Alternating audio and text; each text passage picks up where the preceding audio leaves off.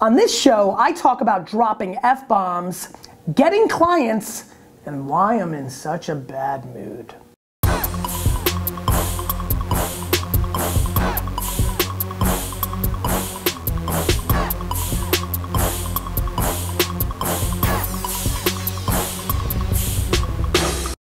I am Gary Vaynerchuk, and you're watching the Ask GaryVee show, episode 17. Little fun fact about the number 17, it is my grandma Esther's and Xander's birthday, the 17th. Before I get into the show and start answering these 5 great questions, 2 video, 3 regular, I just want to say that I'm in an enormously bad mood because the Jets blew an 18-point lead yesterday. Appreciate all of you that were interacting with me as I was judging Miss America yesterday. You might have noticed that my energy level was down. My energy level on this episode will be down in general as well because I'm still recovering. And one of you, the hardcore Vayniacs who watched Wine Library TV back in the day remember these kind of Monday episodes. For a lot of you newbies, you're not going to be used to it, but you need to take, just like my wine fans did, which was take the scores I gave the wine and add 1 or 2 points because they knew I was in a depressed narrative. You guys may want to take some of the advice on this episode as with a grain of salt. Maybe D-Rock, you could put like a warning sign here. Warning, warning, warning. I'm pissed off, and today's answers might be just okay. Darren asks, if you could only market on one social platform, which would it be and why? Darren, I picked this question because I'm pissed off, and I'm pissed off of people asking this question over and over again. I've been pounding my fist on the floor, or the table, over and over. This is a non-debate. It is Facebook, my friends. Facebook's data. Data, data, data, data. Let me say it again as somebody who doesn't love data, who's more EQ than IQ, the overwhelming accuracy of who you are targeting and the products that they have created to target those people, including in-stream, not the right side of a website. So I'm over here, I like how you're staying, go back there, D-Rock. Not the right side of a website, but right down the pipe, in the feed, targeted properly, and if you're a good enough marketer and you're putting out content people care about, not an ad, and we all see ads, no, a piece of content, and I know people are tired of the word content, great, call it stuff, I don't give a crap, just something people care about in there when you know Steve, show Steve, you know Steve likes Reddit, you know Steve likes back, you know Steve likes wine, you know he likes these things. What else do you like, Steve? Jeez, video games. Great. What else, Steve? Beer. Great. Beer. So, give this man things on those nuances if you're a toilet paper or a toothbrush or a toy company or a, what is this? There's a phone, technology company. Like, give this man what he wants around the genres he cares about. Facebook is by far dark posts, that's a terminology, unpublished posts, the best platform to be selling things, doing business, getting money for your charities, building awareness about your cause. Facebook, Facebook, Facebook, Facebook. Hey Gary, Nicole Alonso here from Taste Daily. I love the new series. So for the past 18 months, I've been delivering daily emails to a community of thousands of women. And this fall, my startup is getting ready to launch its first product. It's an interactive workshop called Victory Rituals where we flip the morning routine on its head.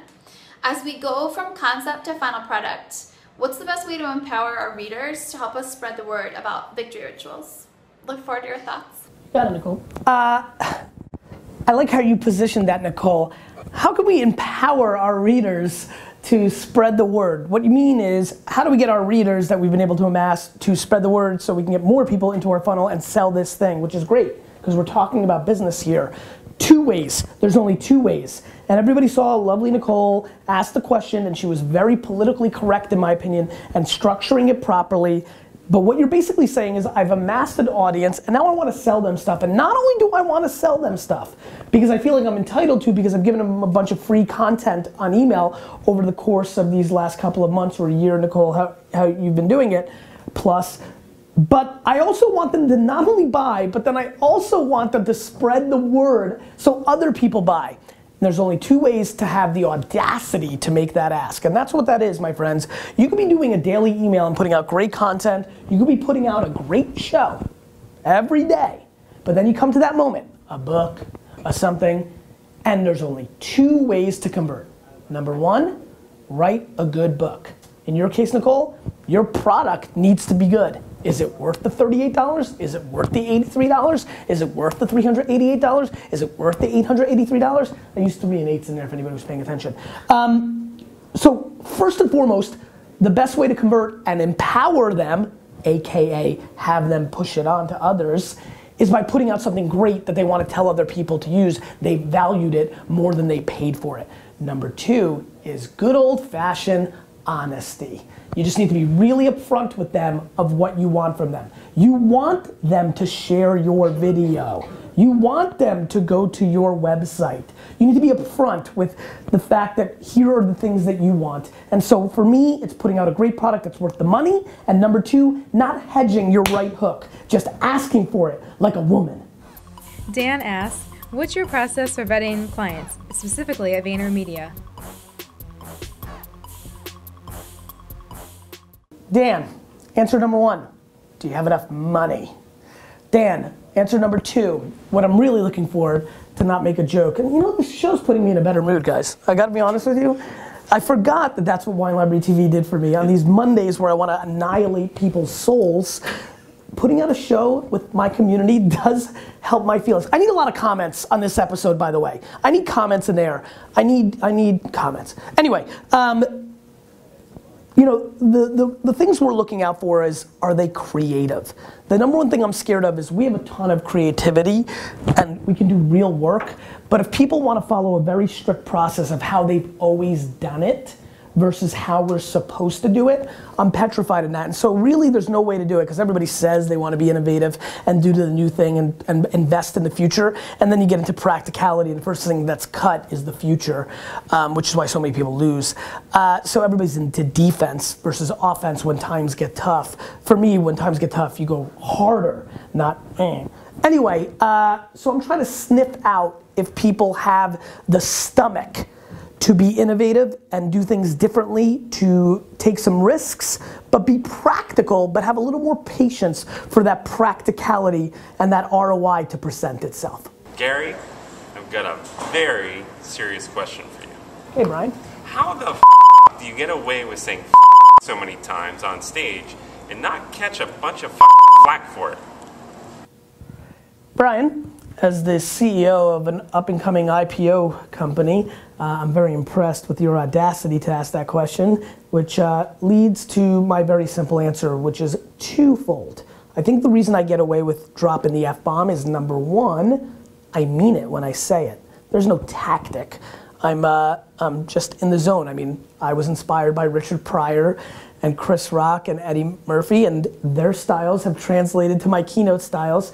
I feel like I do a little bit of a stand-up timing process, and I think that because I'm not forcing it and because it's my natural zone, little Jersey boy action, people respect authenticity.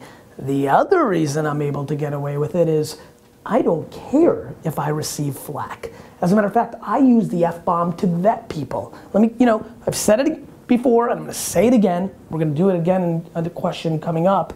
This is a platform for me, for the hardcore last 7 years fans of mine, for me to go 1 layer deeper into things I've never said before.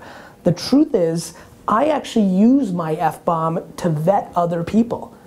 I actually react to the way you're reacting to my F-bomb, because if you are a person, back to the last question, that is so thrown off by using the F-bomb in public, in a public setting with a keynote, that you're then not looking at big enough picture. For me, just my personal, you're judging me, I'm judging you. So if you are incapable of getting over that and seeing the bigger statement that I'm creating, well then you're not gonna be somebody that I wanna do business with, invest in, or take on as a client to begin with, because you're at this micro level. That's right, you're at this micro level, and that's just not a place where I wanna play. I don't wanna play in the micro, so you. Seth asks, what was the hardest thing when starting up Vaynermedia from scratch? Seth, this is another place for me to give a little bit of insight. Believe it or not, yes, not doing Wine Library day to day with my dad. Yes, the notion of taking the risk of being in another family business and not ruining the relationship with AJ. Confident on both fronts. The hardest thing was actually being crippled by options. the notion that over the first 9 months, it was very difficult for me not to think about the fact that me and AJ had 800 other things we could have done, and did we pick the right thing? I think a lot of people who are watching this are always crippled. I get this a ton, which is why I picked this question. Well, I didn't pick it, you know, Steve picked, or we picked, you know, how did we pick it? No, this one was collaborative. This was a little more collaborative, right? You tried to give me a different question, I said no. Yeah. No. I like this one because it allows me to give an answer to my audience that I see a lot of you struggling with. It's been asked of me a ton on email, Twitter, and other places, which is, at some point, you've got to put your big boy pants on and say, I've made this decision, and you move on. The buyer's regret or remorse, or like, did I do the right thing, or crippled by options is something so many of you are struggling with. And I struggle with it as well, especially with all the opportunities that I've been able to be given. I'm so fortunate that I'm struggling with, like, should I do a national TV show? Should I extend the fund by 10 times and do a $250 million fund? Should I quadruple down on Vayner? You know, I'm crippled. I'm crippled by options, which is a blessing and a half. And so the hardest thing was in 2009 was like, is this the right thing? Don't forget, Vayner started in 09, May of 09. Misha was born in May of 09, and Crush It came out in October of 09. So there was all those other things going on. The struggle, the hardest thing was not starting the business. It was second guessing, was it the right use of my time and AJ's time and upside and talents at the time? And that's it. I'm pissed still. I hate Packer Nation for a week because I actually don't have a problem because we don't play each other again for 4 years. And the last time we were in Lambeau, we won 35-7, and that felt good. But that was the last time, and I know you're gonna say, what happened this time? And what happened this time was a lot of misfortunate things.